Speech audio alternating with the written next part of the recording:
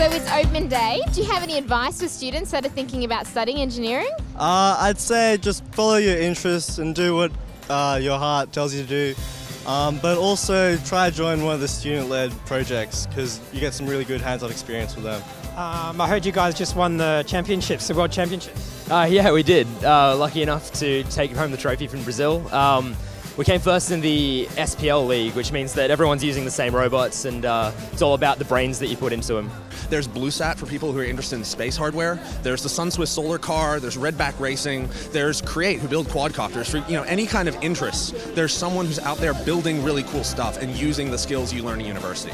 I'm from a student-led team called Sunswift, which is UNSW's solar car racing team. In July this year, the whole Sunswift team had headed down to Melbourne to break a world record for the fastest electric vehicle over 500 kilometres on a single charge. The record hadn't been broken for about 26 years, and we smashed it by about 30 kilometres an hour.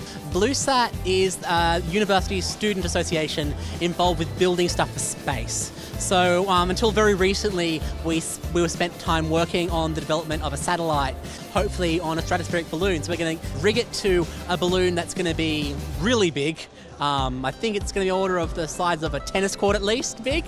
So yeah, we build stuff for space, we get together every Saturday and we have a great time. You get a chance to meet, hire your students who are in the place you'll be in a couple of years. You get a chance to really get your hands dirty using actual hardware, and it gives you perspective on everything you're doing in class, and it gets you building really cool stuff, which is why we're here.